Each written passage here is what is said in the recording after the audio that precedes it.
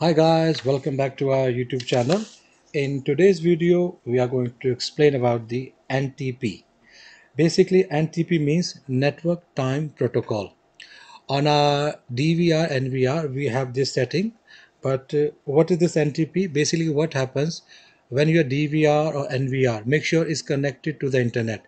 Then it will ping the Google time server to get the perfect timing. So I'm going to explain how does it work. Let's go to our NVR. So we have here 4-channel NVR. First we click on the configuration, and then underneath we will go to the network. Okay, once we click on a network, then here you can see NAT, then NTP. Okay, that's NTP.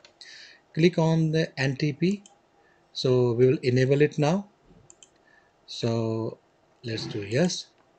Look at basically NTP server name is time1.google.com. This is a Google time server, and our DVR NVR every 60 minutes it will ping this server to get the perfect timing, whatever the Google timing on internet.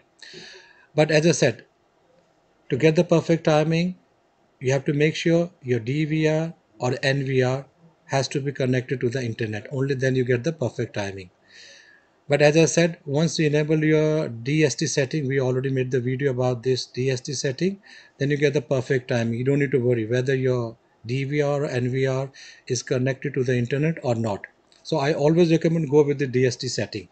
And also, once you enable this NTP server setting, so what will happen is extra bit of burden on your machine, like on DVR and NVR, because every 60 minutes it will ping the server.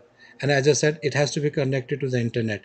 So I would recommend do not use this setting, stick with your DST setting. Okay guys, I think that's all for today, and hope we will bring more videos. And once again, thanks for watching our video, and take care. Bye.